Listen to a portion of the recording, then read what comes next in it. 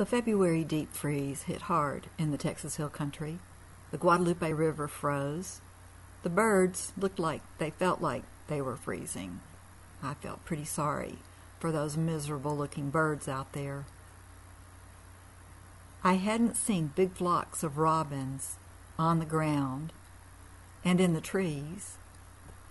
But then I learned that robins eat the juniper berries, and that's why we had big flocks of robins very visible throughout the deep freeze.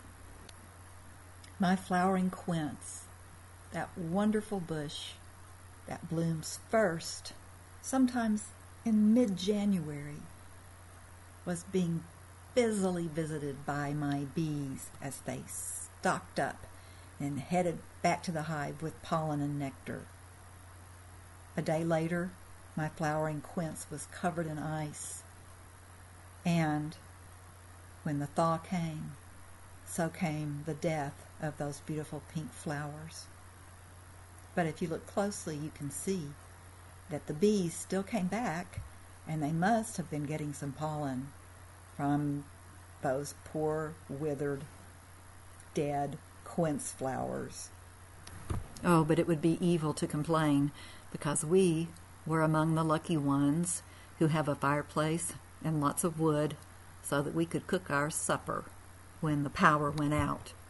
But enough of this drivel. Let's go outside and check in on the apiary. The big freeze is at an end, thank the Lord. And I thought I'd take you on a quick tour around my bee yard here in Kerr County. This particular hive is an 8-frame, and that bottom box is the one that has the bees. The top box is an enclosure for a Klaus hive dome. Same setup in this hive, except this is a 10-frame, and it has some apame equipment. The top cover is apame.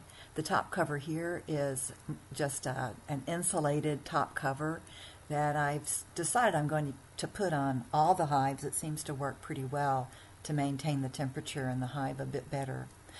Back to this apame, the bottom board is a screened bottom board, and it comes with this landing board attached and these entrance reducers. The blue sliders are slid almost as far in as they'll go to keep the entrances reduced at this point, keep the warm air in for the bees. The bottom board on the rainbow hive is just a standard screened bottom board. The blue swirl has a different arrangement with the bottom board. It's also a screened bottom board, but it's another plastic one. The 3 tabs that you see at the bottom of that slatted bottom board, which is the red part, those 3 plastic slats help you reduce and enlarge the size of the entrances. This is not a screened bottom board on this 10-frame hive, we call it. Although there's no activity right now, this morning when I brushed off the snow, I could hear life inside the hive, and I see that they have brought out some many more dead bees around this hive. It is a beautiful Saturday, 24 hours later, February 20th. The sun is shining, the bees are flying. It looks like these bees at the blue swirl are even doing orientation flights, which stands to reason. They were cooped up inside that box for a week. They need to reorient themselves.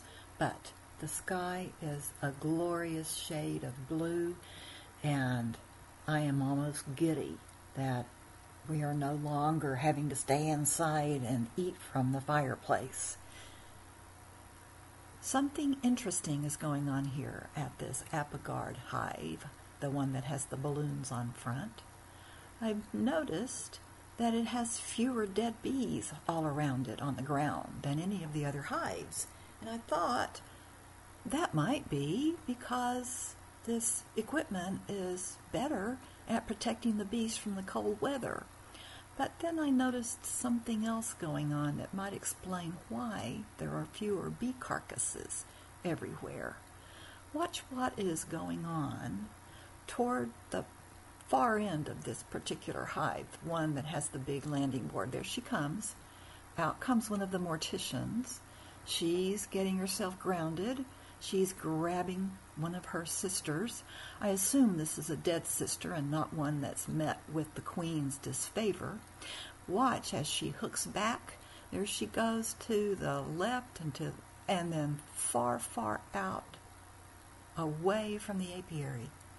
Now, if you ask me, that is a hygienic bee. And I'm wondering if they're taking all of their dead sisters away to some kind of cemetery for a memorial garden, that sort of thing, for their dead sisters. You know that I'm kidding, but I still am just a little bit too exuberant because the sun is shining at last. Now we're going to take a quick trip from Kerr County to Kendall County, and I'll show you what happened with our bees in that part of the Texas Hill Country. What a beautiful sight. Bees, bees, bees. We just made it out to our second apiary today, and my goodness, these girls are busy. Of course, there's been a lot of death as well from the super cold weather, but it looks like they made it through very strong.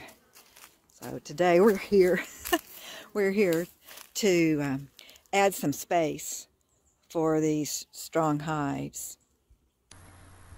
And so, by the grace of God, all of our hives have survived the Texas deep freeze. Let's go back to Friday afternoon, the beginning of the thaw, and I will walk you through step by step what we did to prepare our hives to make it through the super cold weather. We'll begin over here with the hives that have attics. The Klaus dome hives don't need an attic, but we put these shims on the tops of all of our hives that don't have the dome inside, and the shims allow us to feed our bees in a way that only the bees who live in the hives can access the food. We use these corks to provide ventilation. We take the corks out all summer long, and in the wintertime we use sometimes more, sometimes fewer corks to allow the ventilation to pass on through these hives. And this time, before this storm, I got my paper shredder, which was almost full of paper, and wadded up the shredded paper and stuck it in the attics as well. And I hope that it would add some insulation and also that it would catch any condensation that might otherwise fall down on the bees.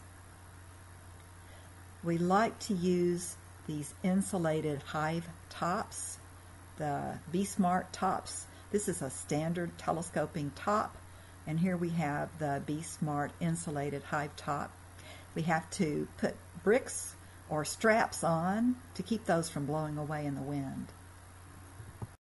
Something as mundane as entrance reducers can make a difference. You probably noticed those unorthodox entrance reducers on some of these hives. And the way these work, those little plastic strips allow the bees to come in and out. And if the arches are up, that strip is closed. The bees can't get in or out, but there is some ventilation. If the arches are down, as you can see barely, there is some space for the bees to come and go.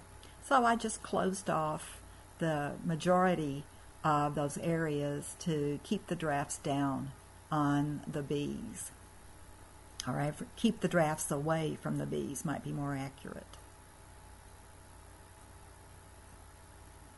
Then on this other hive that has the Klaus dome, I've kept this entrance small throughout the winter. It's not a very strong hive, although you can see that it looks pretty robust right now. And as the weather gets warmer, I will give it a much larger entrance so the bees can come and go more freely. This gives us a long list of things to do to prepare for a snowstorm in the Texas Hill Country. I'm going to write it down and post that list. But I also want to mention two things not to do. One thing is, as tempting as it is, don't go trudging through that beautiful snow and go pounding or even tapping on your bee boxes, because that will disturb their cluster, and the bees at the outside of the cluster won't be able to fly.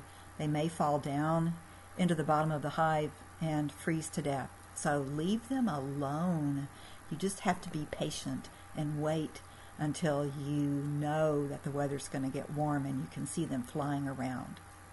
The second thing not to do is something that I did with our hives in Kendall County. We had the Varroa boards, we left them in for the winter, and I still believe that that worked very well, but one of the Varroa boards was too long, so in order to put the strap on the hive to keep out the raccoons, I just bent the Varroa board up and put the strap on it like that. Well, when we went back and opened the hives day before yesterday, we found moisture inside just that one hive that had the bent up Varroa board.